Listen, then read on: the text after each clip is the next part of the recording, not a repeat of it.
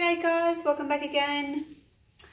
I have some leftover paints here that I used for my galaxy pour, my planet pour, which was my ring pours on a black background. So I've still got lots of paints and I thought, well, what can I do with them? Because they're really quite thin. They're 3 to 1, 3 parts floetrol, 1 part paint. There's no silicone in them. So I thought I'm just going to do a traditional straight pour. So layer the paints and just pour and tilt and see what happens. So that's what I'm going to do. As I said, they're quite thin. They're only 3 to 1. Normally when I do a ring pour, I would do 2 to 1. But this is what I've got left. So let me just change these colours around. I don't want the black next to the pink because it can go a little bit muddy. I think, yeah, I'll leave them like that. No, I'll do that. Let's do that. Okay. And I have got some orange and yellow there, but they just don't match with this colour scheme, so I'm just going to do these ones, and I'm going to put 2 layers of each in, just pouring them in. A little bit of white. Hopefully it won't be too thin.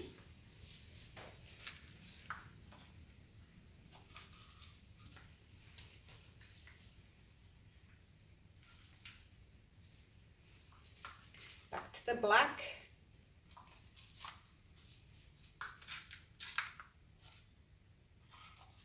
I've got a little bit of black left over as well. This one here, this was what I used for my background. It's 4 to 1, so it's really quite thin. So I can use that on my corners if I need to. And I want to probably try and stretch this paint out and just see what happens. Because it's got the floetrol in it, and it's quite thin, I am expecting some cells, maybe. We'll see what happens. Right, I think that'll do. I don't want too much. I can, if I don't have enough in this cup, I can always make some more in another cup because I've got plenty there still. Isn't that pretty?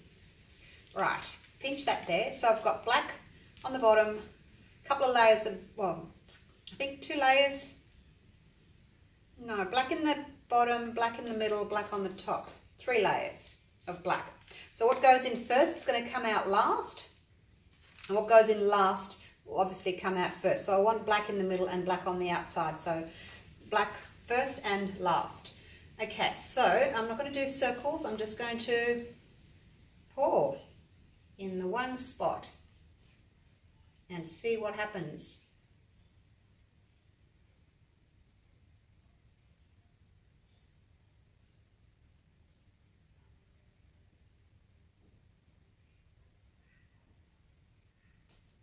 I've got cells in my cup, you can see them.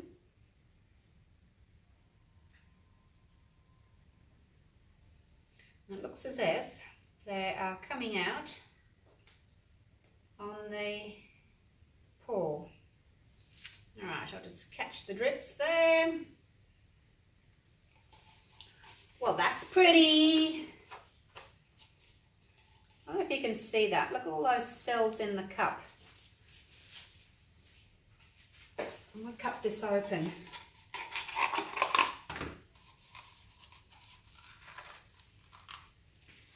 Look at those cells in the cup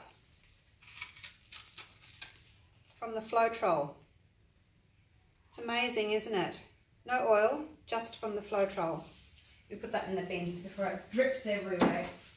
Floetrol is a commercial paint conditioner or paint thinner. Spray painters use it in their spray guns so that the nozzles don't get clogged up with paint. So that's what it is used for, and I am sure it has some kind of oil in it because when I pour floetrol out into a cup, I can see oil sitting on top. I'm just letting that rest for a minute, let it do what it wants to do while I put some black on my corners. And because I put the black paint in first and last, I should have some black around the edge. Over here, definitely. And it'll match nicely, hopefully. So because floetrol has got some kind of oil in it, I'm sure of it. I don't know, guaranteed, but I can see some kind of oil there. We do get cells from it, especially when you have a thin mix like this. And when the paints mix into each other, they go around each other, the higher densities sink, the lower densities come up, and that oil comes up with it. Same sort of system as if we were using silicone oil or hair serum. Same applies. Oh, I haven't turned my notifications off. I'm so sorry. Right, I'll have to leave it for now. I'm liking these colours. Let's do a quick torch. And please don't flame. This thing has been a flamethrower lately. With a bit of a torch, that will help the oils to come up to the surface and bring any more cells with them. Okay. So it looks as if the white is quite reactive. Which way will I go first?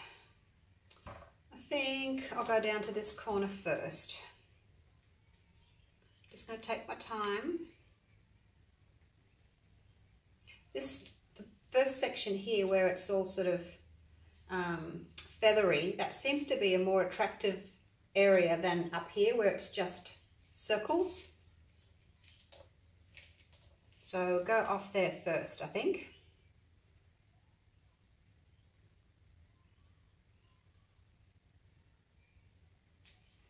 The paint's rolling on top of itself, so it's kind of losing all that white, which is a bit of a shame, isn't it? My white cells, although maybe I'll get some more popping up. I might get some more. Just going to put a bit more black here.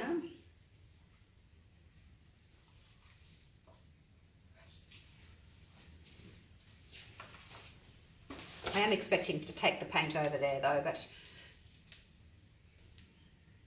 I just thought I'd put a little bit more black there. Don't want to lose all that white though.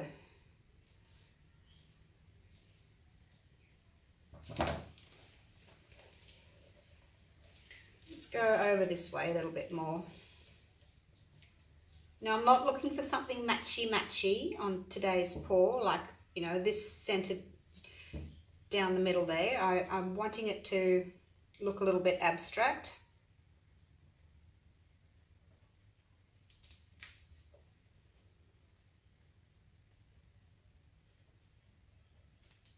I'll just go touch that black and then come back again.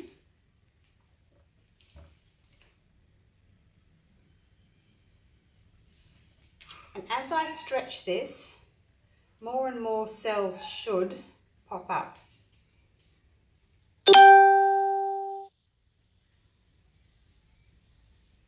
These are pretty, aren't they? These white cells here. I'm a bit sorry now that I've lost them on that side.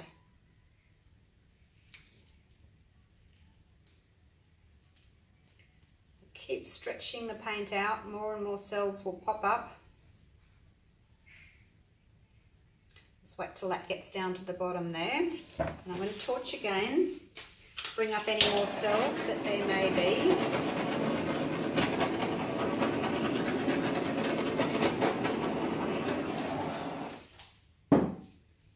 I don't mind natural cells coming up in these. I don't particularly like adding silicone to these.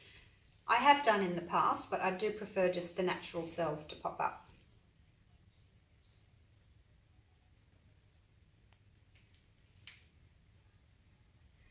Haven't got much blue, have I? The pink has really taken over.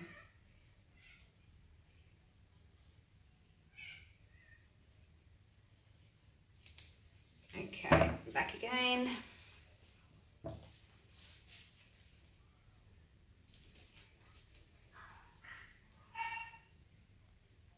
It's moving pretty slowly. I probably could have done with a little bit more paint. in my cup. But let's stretch the other side out. Looks as if I'm going to lose all that white there.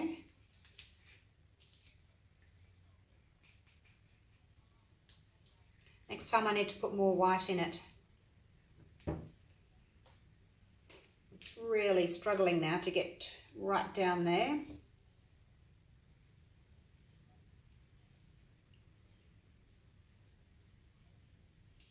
I don't really want to lose all that white.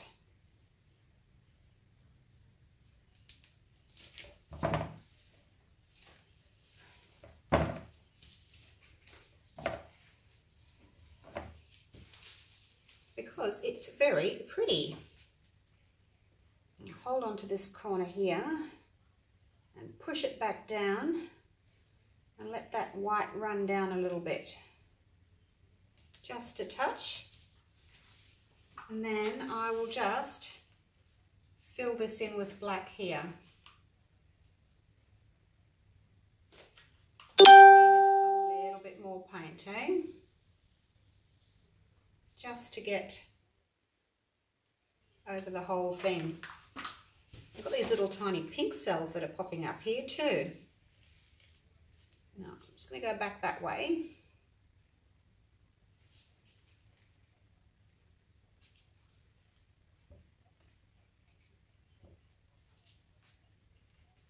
And see if I can get some of this to open up here. I don't mind if some of that goes off. Just want it to open up a little bit. Oh, there's some more white cells popping up through here, which is pretty. I'll let some of that run down and off.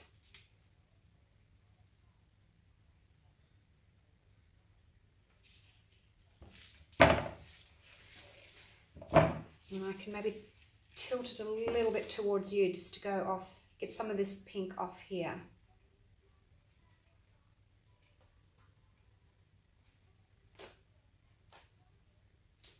Better hang on to my card so it doesn't slide right off, eh?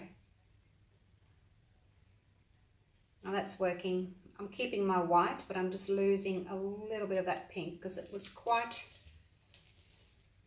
a lot of pink there.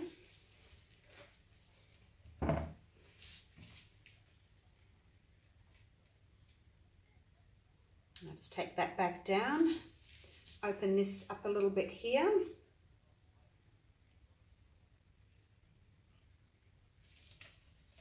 Quite an interesting look, isn't it? I wouldn't say it's beautiful. It's interesting. You can tell when I don't really like something, hey, it's interesting, instead of gorgeous or spectacular. It's interesting. All right, just going to fix up these corners where I've put my fingers in them.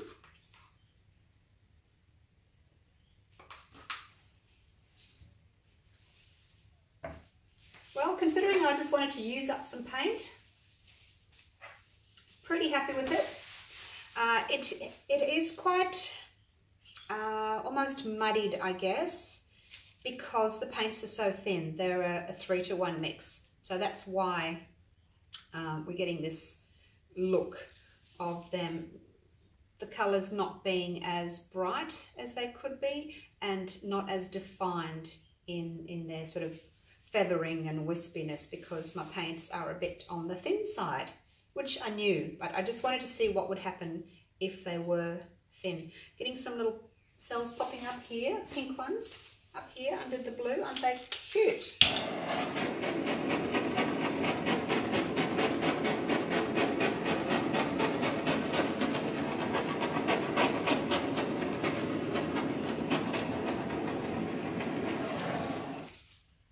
So if I continue to stretch this out, I think more pink would come up underneath here.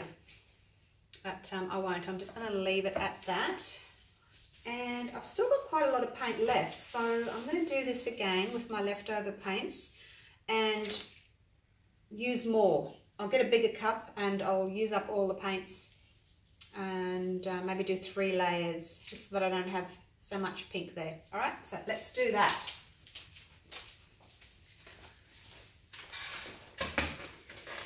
take you in for a close-up.